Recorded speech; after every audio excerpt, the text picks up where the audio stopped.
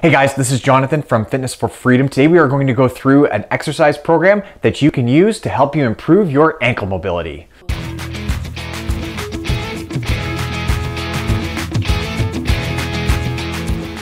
Ankle mobility is really important and it's an often overlooked part of many exercise programs. So today we're going to go through a follow-along program that I think is a great warm-up routine before you're doing a leg workout, especially if your leg workout involves an exercise like deadlift or squats or something like that.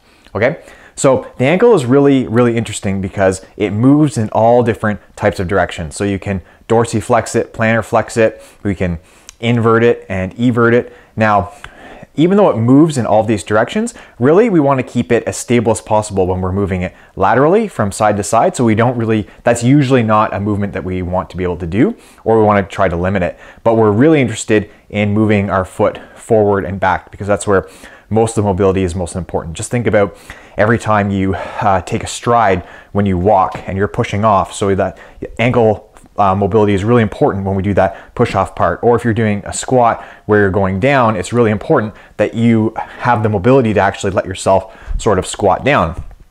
Okay, so that's why this is such an important thing to work on. So to start, like anything, like any exercise, we'd like to warm the muscle up first. So what we're going to do is just dorsiflex it and plantar flex it maybe 10 or 12 times.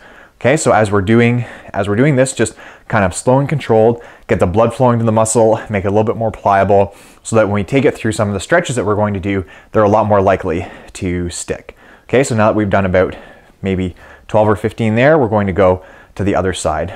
Okay, so you'll probably get to see your range of motion here as you flex it, as you actively flex your foot in each direction. And if you can tell, I'm not sure if you can tell on the camera here, but you'll see that my left ankle is actually not as good or not as flexible as my right ankle. So maybe as a practitioner of myself, I would want to spend a little bit more time doing this, doing these mobility exercises on my left side. Okay, so good. That's how we're going to do that. So now it's a little bit warm. The first exercise that I like to do is actually the assisted squat. So if you've watched our hip mobility follow-along program, you've seen this exercise here already, but we're going to do it just a little bit different in that I want you sitting back, keeping the weight in your heels, and then I want you to shift and pull your body forward so that the weight's kind of on the balls of your feet. And as you're doing that, I want you to push your heels down at the floor, really try to push your heels down to the floor. And then we're going to fall back and then pull it up again and just keep pushing the weight down in your heels, okay?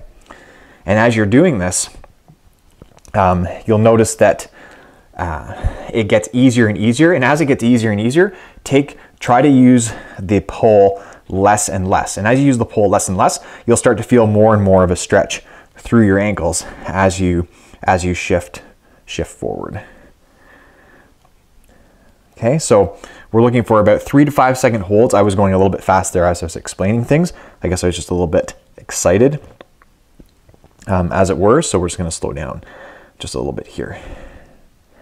Okay, so that's good. So this is a good stretch. You should be feeling it back here in the soleus part of your ankle. So now we're going to shift down. Okay, we're going to work on our plantar flexion mobility. So this is actually really easy. You're going to sit so that your toes, the tops of your feet are pressed towards the floor. Okay, and you're just going to shift your weight back so that your bum is touching your heels, and you're just going to push your feet into the floor, and you'll feel a good stretch along the top of your feet. Okay, and then we're going to come up again, and then we're going to push down again. And we'll just hold that for 3 to 5 seconds. Okay, and we'll just keep doing this. So these numbers they're not arbitrary, but they're a little bit arbitrary, in that it doesn't really matter if you do 8, 10, or 12. What matters is that you do it in a relatively slow and controlled way, and you do it consistently. And then over time, what you'll notice is that you'll get more and more flexible as you do these. And this is an often overlooked part of stretching your ankles out.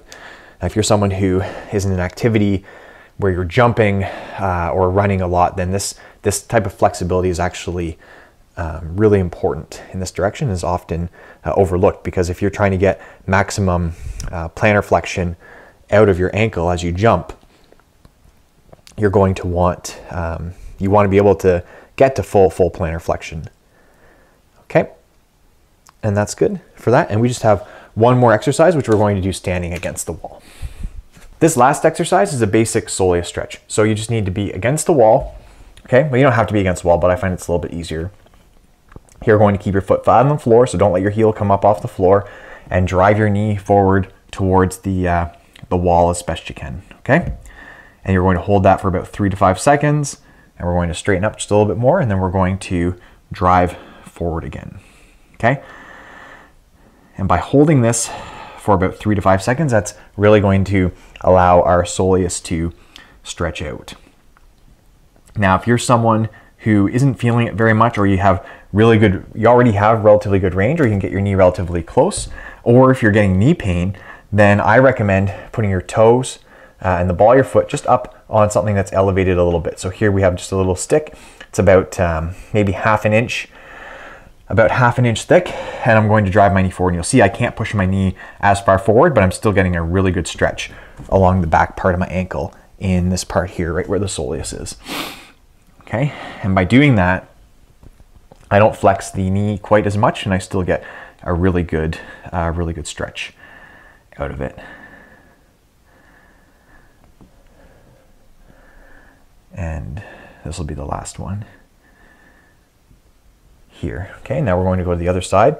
So it's the exact same thing. Keep your heel down and then drive your knee forward. Okay, one of the things that I noticed that, or one of the mistakes that most people make, is that they let their heel come up off the floor when they do this. Now, it's really important that you push that heel down. Otherwise, you're not going to get as much stretch out of it as you could, or that it could be effective. Again, there's no point in wasting your time as you do these mobility exercises, right? Because the whole point is to have mobile ankles that makes so that all the other exercises that you want to do, or activities that you want to do, are much easier. Okay, we're just going to do one more here.